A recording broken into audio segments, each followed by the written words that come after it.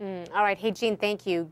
Steve Greenberg, as I understand it, controls the courtroom. That is the word from Jeff Gold, who was in the courtroom for the first day of jury selection, and we're so glad that you're with us here today, Jeff. So when you hear Steve Greenberg say that, you know, say that they're so ready for this, what is the dynamic with Steve in the courtroom? I mean, it's interesting. He's the third man, but you say he controls it. Well, physically, I thought that. I said so to him in the hallway last week.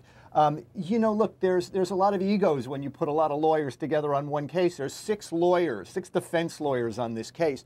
And I think Steve is giving a little bit of his own opening on the courthouse steps there to our correspondent. I mean, that's what was going on. Joel Brodsky is actually going to give the real opening, but here you've got a little preview by another lawyer who wants to get his words out there. Mm-hmm. What do you say to the main, and it sounds like this is going to be the main argument. Not only was it an accident, but maybe the biggest obstacle for the prosecution is they cannot place Drew Peterson at the house unless there's something they know that they have not revealed.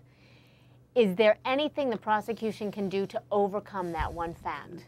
Look, this is a weak case for the state's attorney, a very weak case. And everyone knows the invisible 800-pound gorilla is Stacey Peterson's death. They will be able to touch on that tangentially, but not in the way they wish they could. They wish they could have a witness come in and talk about a 55-gallon blue drum in Stacey Peterson's case. They can't. They really are going to have a very tough case. There isn't much here. It's going to be shocking to me if the defense loses this case. And I think that's the only way that Drew Peterson loses, is if the defense loses the case. So it's not, I mean, it's partly about how well the prosecution does, but you think the burden in large part lays on the defense to do a good job. Well, of course, technically the burden isn't on them, but I will say this. Us watching it now, we know that Jim Glasgow, the state's attorney, has got a tough job. A very tough job. There is a wind at the defense's back here. They have 7 men and 5 women. That's a good jury. They are happy with this jury. I sat in and watched jury selection and was making my own notes as to who I would want as a defense attorney, and they got a good jury for the defense. The state asked very little questions during voir dire for their jury selection, is apparently going to give a very small opening, and I understand that because of the lack of certainty as to whether the judge will allow all those hearsay statements in. But it is the defense that really has the wind at its back right now. All right, Jeff, some people may take offense to this because they're joking and they're laughing about Stacey Peterson as though she's going to show up, but it's a very serious situation. This is a mother of 2 who disappeared, who many people believe was killed by Drew Peterson. To show that kind of air beforehand about the elephant in the room, damaging at all, do you think? Well, there's 2 things I'd like to say about that. Number one, there is an old expression that laughing juries don't convict. That if you get a jury inside the courtroom to be chuckling and laughing, it's very difficult for them to also convict somebody, certainly of something of murder. Those 2 things don't go together, a lighthearted spirit and conviction of murder. On the other hand, I don't agree with the tactic of being overconfident and somewhat sarcastic. I think that just really feeds into the public's perception, certainly, of the way Drew acted with the media. And now his attorneys are acting that way with the media. I don't believe in it. I think you sit down and shut up and do your case. I think they've got a great case to work with as defense attorneys. They don't need this media war. All righty. Thank you so much, Jeff and Gene. Opening statements. I want to bring in Jeff because, Jeff, you were saying that you were in an interview last week with Joel Brodsky, and he said something that struck you. What was that? Well, it was unbelievable to me, but he said that he was going to show in this trial that Drew was not nearly as evil as he had been portrayed. And I thought to myself, well, is that 98% as evil as portrayed? 95% as evil as portrayed? I couldn't believe a defense attorney would make that statement. I guess it's a slip, but gee. And what about the fact that we saw Steve Greenberg talking to the media just before he goes into the courtroom? You say that that's so unbelievable to you? Why so? You know, look, there's going to be an opening. It's going to be widely reported. You know, there's really no reason for him to give a little press opening, and that's what he's doing here. I just think that these attorneys are overdoing the press. I don't think this case needs to be, at this point, done in the press. They have a very strong defense case in that the state's case is very weak. There's going to be an opening in a few minutes from now. Why do this? Look, that's his choice. The attorneys try their case, and I'm just sitting here on the sidelines, so he may be right and I may be wrong. But I just don't see why. How strong is the possibility, do you think, that these questionable hearsay statements that we're waiting to see if they come in, what does the prosecution need to do to secure their admittance to this trial? Well, is there anything they can do? Yeah, they're going to have to show to Judge Ramilla that these statements are reliable. Judge White, the prior judge, who made rulings that most of them were unreliable, that still will be considered by this judge. He hasn't decided. It's going to go statement by statement. Every time the state wants to get one in, judge is going to have to make a determination, are they reliable? And look, a lot of them are any of them reliable? I mean, you've seen them. Are any of them reliable? Well, look, what the problem is that the crucial ones are hearsay upon hearsay, meaning that it's not about what Kathy said or about her state of mind. It's about Kathy saying, Drew said he's going to hurt me, he's going to kill me. And it's like the telephone game. That's right, and you have three levels of it. You have Drew apparently saying it. That's the statement that goes to the decedent, who's now dead, who's now told it to somebody else, a preacher or whatever else, who's now going to come to court and say these things. So they're double or triple hearsay. That's the unreliable part. It's going to be for the judge to call it. Okay, Jean, let me ask you real quickly. One of the things, as I was reading up on this last night, that I find can be, what do we know about financial motives in this trial? Well, it's disputed. The defense says there was no financial motive, that there really was very little at stake when you get right down to it, and the prosecutor said that's the motive in the case. We have to remember that motive is a big deal here because the state just doesn't have that much to hang its hat on, so motive is everything to them. It's important to the state. I think the judge is going to let the state do as much as it can on motive as possible, and the defense is going to complain all it wants, but you know, it's going to be a decision for the jury to determine what weight to give it. Was it a lot? Was it a motive? Was it not? That's going to go to the jury. And let me ask you this: in those 18 domestic violence calls, and this was part of what I wanted to get at too, between it was Savio and Drew Peterson, he was never arrested. 18 calls. She was arrested twice. He was never arrested. Is there a threat to the defense that this man got preferential treatment throughout this entire fiasco?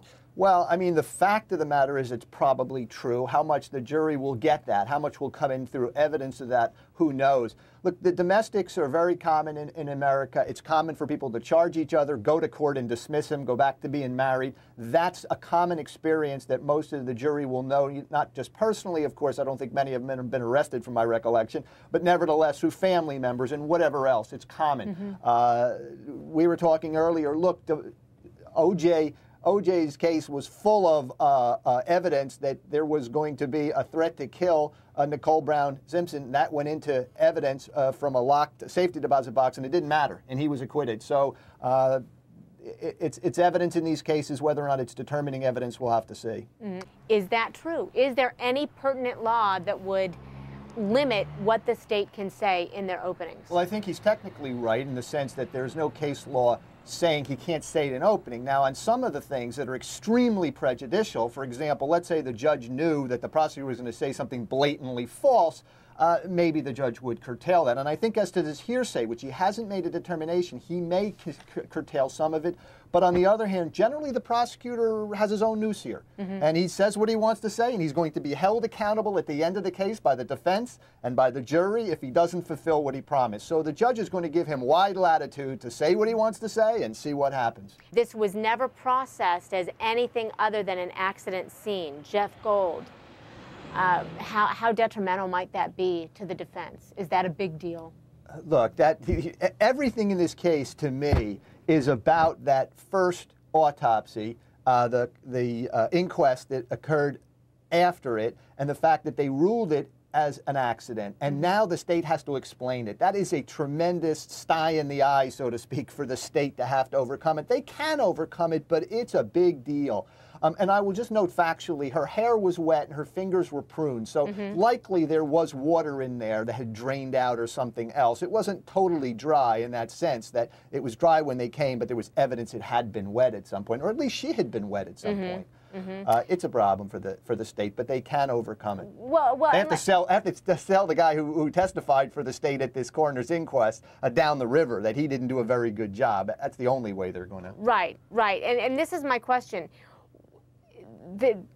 Joe was sitting here yesterday and said he saw the autopsy report and it never said accidental drowning. That was left to a coroner's jury, a 6-person jury who determined that this was an accident. How does a 6-person jury get to determine what goes on an autopsy when they never examined the body themselves? It's an old-fashioned procedure, generally done away with now. You don't use them anymore. Its findings are not binding. The state did not have to go by those. Sometimes you use that to dump a case. You know, they say in a grand jury, for example, you can indict a ham sandwich. So the only time somebody doesn't get indicted in the grand jury is when the prosecutor doesn't want the person indicted. Well, I don't know in this case how this happened, but sometimes you bring it before such an inquest because you want them to take the heat. They didn't say it was homicide. Okay, we leave the case alone. I don't know if it happened here, but it is a way to dump a case.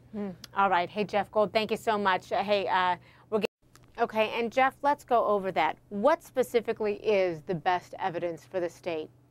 It has to be the cause of death. They have to go on that autopsy. It's the only thing they really have other than the hearsay statements. If you really look at, there's 3 things. The best for them is the autopsy, of course, the second and third, the second autopsy. Sure. Then there is the hearsay statements that come out of Drew's mouth, allegedly, and then finally the issues of motive. But the autopsy is everything to them. They have really nothing linking Drew to the scene. This is a very weak case. That's the best they have. So don't 2 autopsies give us some reasonable doubt? Look, the fact is you have the first autopsy closer in time. That's the one that's the best, theoretically, chance to get exactly what happened. Here you have another one 3.5 years later of a body that's exhumed. So is that reasonable doubt? It certainly could be reasonable doubt. Okay, arguments apparently are now over. I want to give you an update as I'm getting it from the courtroom right now. And Jeff, I'm wondering how helpful is that for them to be? You know, we've seen a couple of cases this year where they weren't allowed to take notes. How much of a difference does that make? Well, you know, it used to be that jurors weren't allowed to take notes, and over time it's become more common for them to take notes. And the reasons for saying they shouldn't is that, well, the notes start to take over their recollections. And then those jurors that took good notes, their recollections seem more important than the jurors who didn't take notes and don't really remember them. But generally the trend is to allow them to take notes, give them cautionary instructions that the notes themselves are not the evidence, but just mere recollections, etc. So it's a helpful thing, though.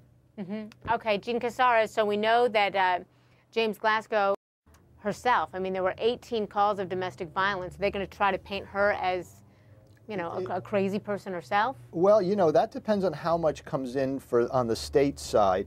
I want to go back just for a second to the 15 minutes for the prosecutor. Go ahead, I think the prosecutor is a very calm and measured fellow, and he is going to do everything he can to make sure that if he gets a conviction, it can't be overturned. That's why he's doing it this way. It's a big contrast to the defense, which seems to be gregarious and outgoing in terms of all its statements to the press. The prosecutor is appropriately very low-key and is going to do that in front of the jury. He's done it so far with jury selection. He's continuing to do it now. And I think that's the way you win a case, by being a prosecutor and not a persecutor. Very good. Hey, I want to read one of the statements here that's in question. This was a statement to Mary Susan Parks. She's a student in the nursing program, and she was a co-student with Savio at Joliet Junior College. And apparently this was done in late, I think, late October. But some of these statements talk about the fact that Peterson, she says, entered her home surreptitiously, grabbed her by the throat, told her she should die. This is what Savio is telling Mary Susan Parks, who Parks will also say that Savio told her Peterson said he could kill her and get away with it, and that he could kill her and walk. That is an actual, supposedly, allegedly, statement. That is not, this is how I feel. That is, this is what he said. Right. And how much more weight, Jeff, does that carry? Right. The things that he said are going to come in. That's what I think. You think that statement is going to be I think admitted. that anything that Drew said is likely to come in, although there's, again, the question of hearsay. The things that are about state of mind of Kath, they're not coming in at all. That's not, it's been talked about in the media, but that's not coming in. These are the things that have to come in for the state to have a chance to win. It's a sparse case. They need these things. And I think that they'll come in with an instruction that the jury can assess their weight.